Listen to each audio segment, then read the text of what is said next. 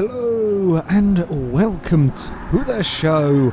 This week's FailRace versus the community, or we were to go racing with B-class German cars. First race would go to the Hockenheim Short Circuit, a track that we always have good fun at when it comes to versus the community. Pretty sure they were 4 wide at some point on the exit of Turn 1 at least.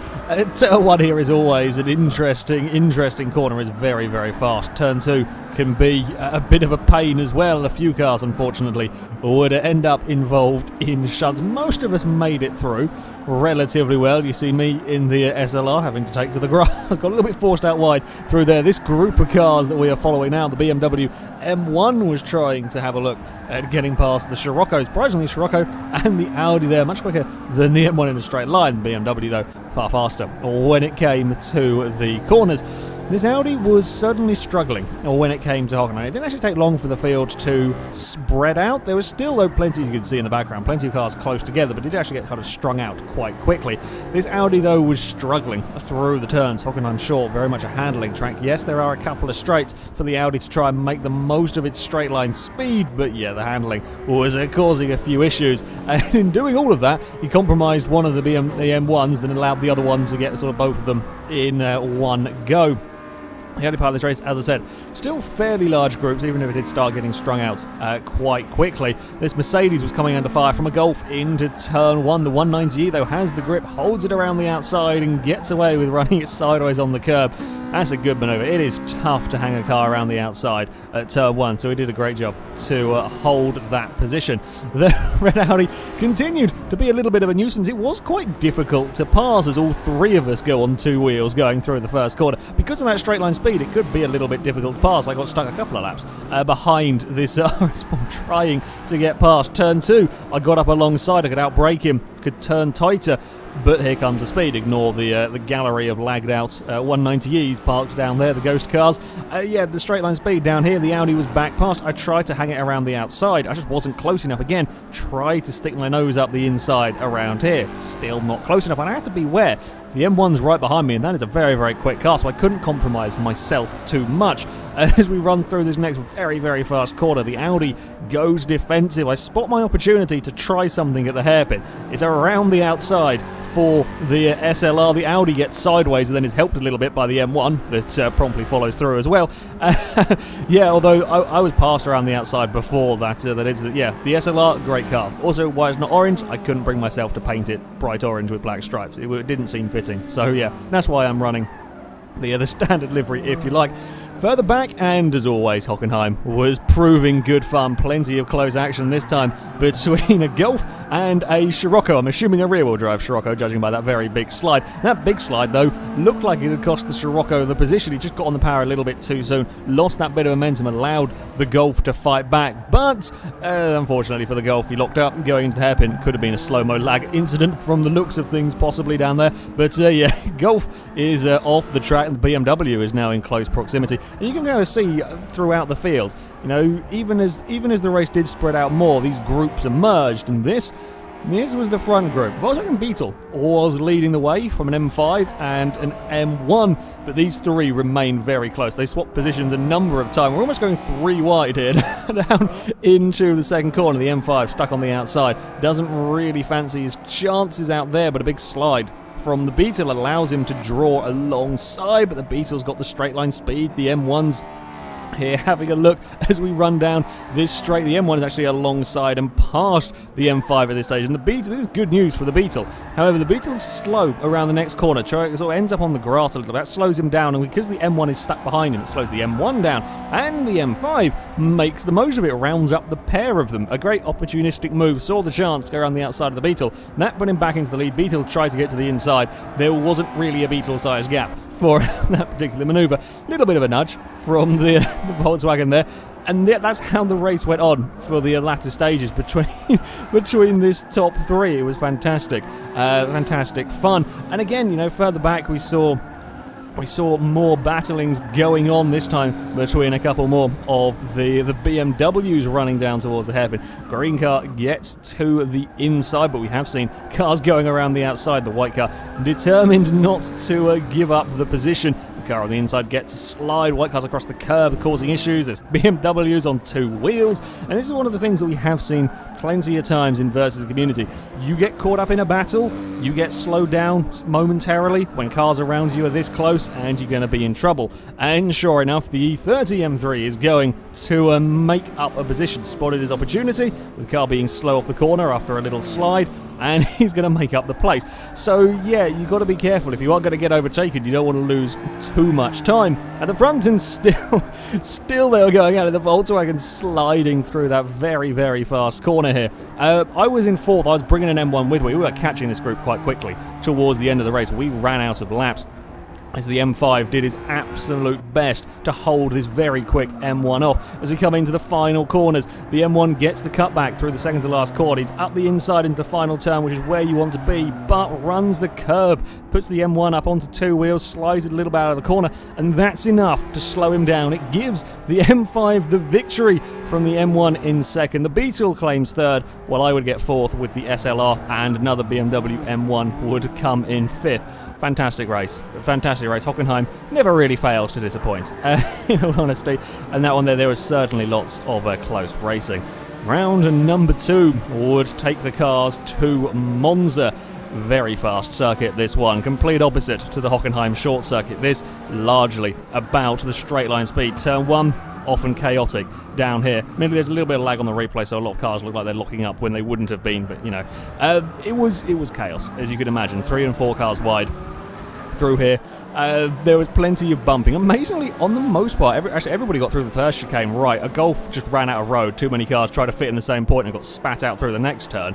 But amazingly, aside from that, we all got through these first quarters remarkably well, which is quite rare for Monza. There was a little bit of bumping, but no real major harm was done. It's up to this next chicane. A couple of lagged out ghost cars again messing about with the replays. A few people outbraked themselves, ran wide, ended up in the tyre bundles. There's a camper van in the background. Had to take avoiding action to not end up in the tyres. Yeah, it's with as many cars running close together, a few little mistakes were creeping in, but on the most part for Monza, everything went relatively well, but you'll very quickly see the importance of straight line speed around this circuit. This Gullwing that we're following here is a pretty quick car in a straight line. The BMW, not so much. 2002 turbos, though, well, they are absolute monsters. The way these ones have been built are phenomenal. You can see the speed of that purple car has soared past. He's off after a 190E. There's another white 2002 turbo here. Coming from absolutely nowhere. You couldn't even see it in the earlier shots. That is the straight line speed those cars could be getting. It was a lot.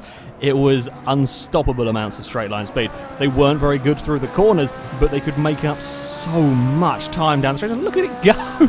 It's like it's just a completely different class. Admittedly, if that was driving at Hockenheim, it would be awful. It would be absolutely terrible. But around here, you could make the most of that straight line speed. At the front, it was a Corrado that was leading the way, was coming under increasing pressure from the Gullwings. I was expecting the Gullwings to be the very fast cars in this class, and they certainly could be pretty quick at a straight line. This one got brave, tried to go around the outside. That is a tough place to go around the outside, but it will put you on the inside for the chicane. They both run a little too deep. The Volkswagen, in the end, probably been better off braking a bit earlier and go for the cutback. He tried to stick it around the outside, but they both couldn't get stopped. Both trying to be the last of the late breakers, and it didn't quite work out for them there, and the Gullwing would move himself up into the lead.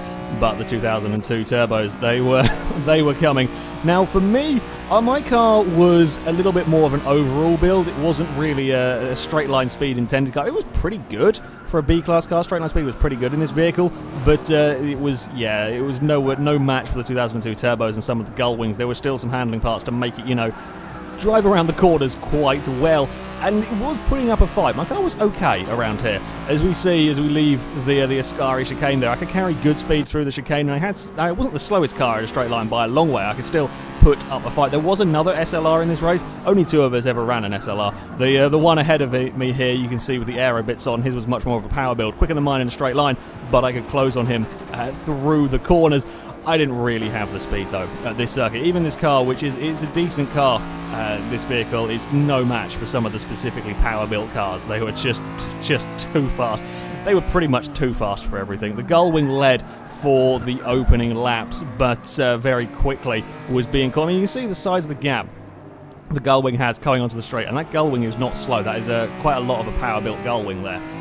And the 2002 Turbo absolutely monsters it down this straight, gets up the inside, gets on the brakes, and can get stopped. Yeah, the Gullwing a little bit better through the corner, still not easy to drive. I mean, it's incredibly difficult, I would imagine, to drive these 2002 turbos. They are not easy cars to drive because they are pretty much no handling parts, all power.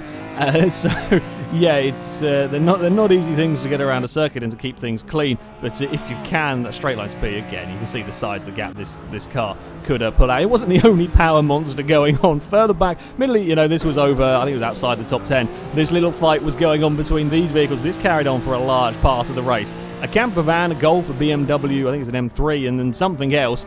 And 190E. There we go. The camper van was just monstrously fast. Incredibly quick down this main start-finish straight. Terrible under brakes, terrible through the corners, but it's so much speed that he could really make a nuisance of himself. These cars were having a really tough time trying to get past the camper van because as soon as it got to a vague acceleration zone, off it goes again. It's just down towards its next corner. It's miles ahead by the time I get to the corner. Then it carefully does it. And of course, he's being helped by the fact that the three cars behind are all close together, all fighting amongst themselves. The 190E goes round the outside, admittedly has a wheel on the dirt slightly, and then there's an acceleration zone again, and the camper's out of range. The 190E's thinking about having a go up the inside, can't quite put his car far enough alongside. They kind of wiggle through the chicane. The Golf's now having a go, the M3's having a go, and now got an acceleration zone again, and the camper van buggers off. So yeah, there was a frustrating race for the cars stuck behind that camper van as the field started to spread out a little bit more, as it often does at Monza. It was perhaps one of the closest races, over fourth place between the Corrado and the BMW M5. You can see a few cars were close. Kind of people ended up sort of splitting up into pairs with vehicles to race with around here. It was actually a little bit of a curious battle. The VW, surprisingly good top speed. The M5 was quicker accelerating, but the VW had a better top speed. Again, I'm assuming is possibly a rear-wheel drive Corrado. My guess would be that it probably is. It was coming under pressure from the M5. M5, though, was struggling to find a way past. Had a go at the inside, couldn't quite make it stick, bounces across the curves, loses a little bit of time. Yeah, straight line speed, of course, is phenomenally important. You can see the gaps behind these couple of pairs of cars. There were some quite large gaps going on in the field at the front, and it was no real surprise what car would go on to take victory. Yeah, these 2002 turbos were ridiculous. There was another one that would come home in third, ran out of laps to catch up to second place. They were incredibly quick cars. Very easy to make mistakes, and certainly not an easy victory, not an easy keeping these vehicles on the road. But yeah, that straight line speed, nothing could answer to them. I was a little bit unfortunate. I got turned around in an instant at some point and dropped through the field and made a couple of mistakes on my own. But my SLR was a good car, but nothing compared to these 2002 turbos when it came to Monza. It was a Gullwing that came home in second for that one. Our final race would go to the Nürburgring GP circuit in the pouring rain, and the camper van gets off to an absolutely blinding start. I'm assuming it's probably four-wheel drive with a start like that, and it was a very high-powered camper van. Turn one, often chaotic here at Nürburgring. Sadly, not as neat as we did at Monza. One car got turned around, and that caused all sorts of problems for the rest of the pack. The second one car gets turned around here, everybody kind of scatters trying to avoid it, and that often causes a few more problems. So, yeah, a little bit unfortunate at turn one here. These guys, they were fighting for position. The 190E trying to fend off some BMWs. Fortunately, I think it's an E30. Goes to the inside, across the puddle, loses control of the car, clips the back of the Mercedes. That's enough to put him around and into the wall. Puddles are always a danger when it comes to racing in the rain. You know, going for overtakes, one thing we did find very much about racing here is attacking and defending was all about trying to force your opponent to take a line that involved going across a puddle. If you could force them to take a line that meant going across a puddle, chances are you could either defend the position or gain the position, because being compromised like that is such a huge thing when driving in weather conditions like this, and of course the puddles being so massive around here. So yeah, that was kind of the tactics that were coming in this sort of racing. The 190E here trying the spectacular around the outside of the hairpin, can't quite do it. The M1 gets a wheel on the puddle, that puts his car a little bit sideways, and the 190E slots into line. Now, one of the big fears when, Forza 6 was announced as having rain, we were talking about, would wet races be a bad thing for Versus community? Would we see lots of accidents? Would the racing be not as good in the wet? And the complete opposite has happened. when we do wet races, these are some of the closest, some of the most exciting races we do. I'm not quite sure how that works out, because it should be harder, the car should be more difficult to drive, there should be more mistakes and so on. But the races turned out to be fantastic. This was a big fight going on for the lower parts of the top 10.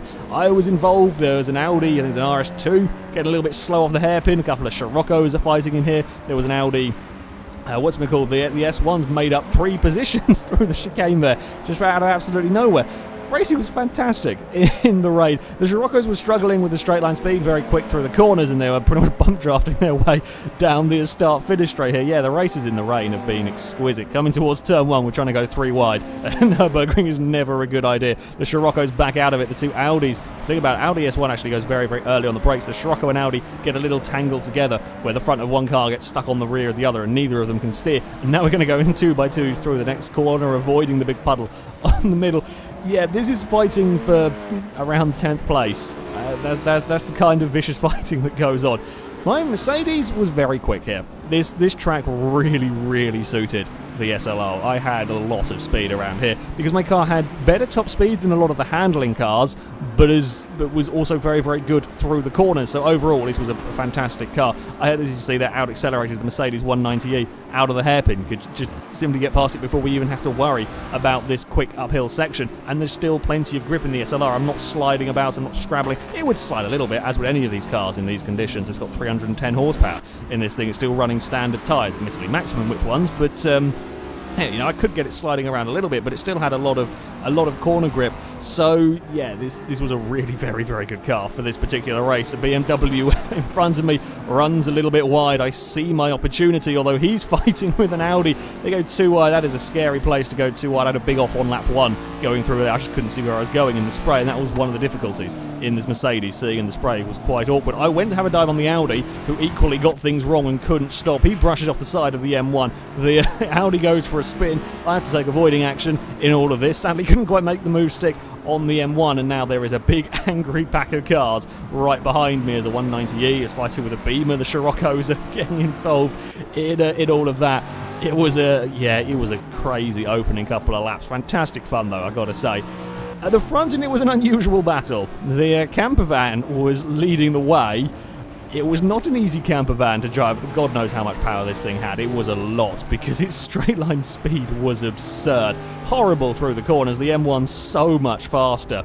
And then we come to a straight. I mean, the camper van was all out of shape. He was off the track at one point coming onto this sort of mini straight. And the camper van will get the M1 as he has a go up the inside. Of course, the M1's going to have no issue holding it around the outside. And again, the camper van is sliding all over the place. But he compromised the M1. He forced the M1 across the puddle. That slows the M1 down a bit. And now comes that mighty camper van straight line speed.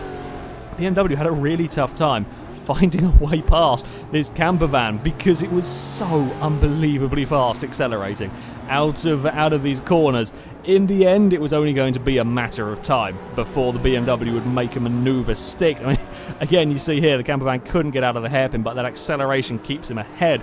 But the M1 would eventually find a way past and could just break away through these next couple of corners, get far enough out of range of the camper van, so when they came to a straight, the camper couldn't sort of attack back. I can't imagine how difficult that camper van was to drive around here, especially not racing up against some of the cars that he was fighting with. It is seriously tough driving that sort of vehicle in these conditions. This was still the ongoing Scirocco battle. This went on for a large part of the race here. You know, this is a four-way. I think at one stage it got up to almost a six-way battle briefly over sort of 6th, 7th place and so on. It was incredible the amount of cars involved in these. There were kind of 2 large groups formed. There was a big fight over second. There was a big fight behind us for this group, and more cars were joining into the groups. It was a crazy race, and this is what we want to see with Versus Community races.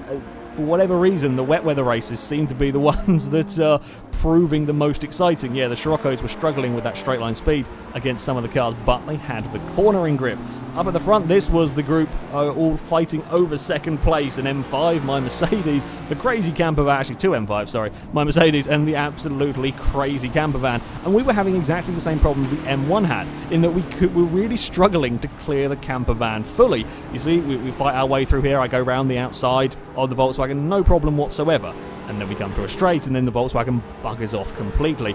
And yeah, we were getting slowed down. In the end, I made a couple of mistakes out breaking myself into turn 1, and this one was probably the bigger one. Trying to go around the outside of the camper van, I didn't quite see the puddle. That is enough to tip the Mercedes sideways and put it across the gravel. Little bit of a shame for me, certainly, because this Mercedes was blindingly fast around this track. But, you know, that was the difficulties of trying to find a way past that absurd camper van.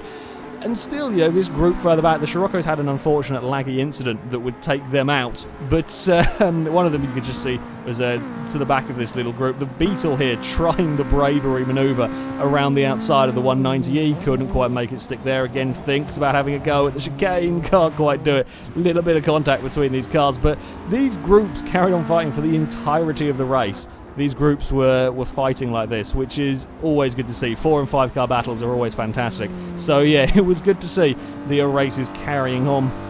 At the front, and it was the BMW M1 that would go on to take victory. Having managed to clear that camper van, he could pull a sizable gap to the rest of us. I would have loved to have had a battle with him. My Mercedes was incredibly quick. I believe I got fastest lap around this track by a fair margin. I would love to have had a chance, a shot at catching up to the M1. A couple of mistakes by me and getting tangled up in battles meant that it was not to be. Unfortunately for the poor camper van, he was running third. Made a mistake on the final lap that would gift me third place, while it was the blue M5 that would take second. Thoroughly enjoyable Nürburgring race, though. The leader did get a little bit lonely after the opening few laps, as all of us fought the camper van. It was, yeah, a great fun race, though. Lots and lots of 4 or 5 car battles going on, which is quite rare to see. Anyway, that is it for this week's FailRace versus the community. The next one shall be held on Thursday, the 19th of November. We are going to be racing Mazda MX-5 Cup cars. We're going to be running them completely stock, no tuning allowed. They're completely standard MX-5 Cup cars, because that is always likely to be an awful lot of fun. If you want to sign up and take part in this event, then you can go to our forums. There will be a link in the description. Find the FailRace versus the community section, and the sign up will be done in there. But that is it from me. Thank you very much for watching, and until next time, goodbye.